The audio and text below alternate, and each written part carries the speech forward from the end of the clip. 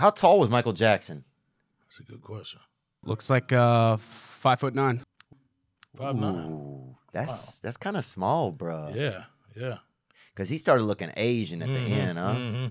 He switched up. He made a big switch up. He went through all. He went every. He didn't fucking miss a gender. He didn't miss a ethnicity. He hit Mexican.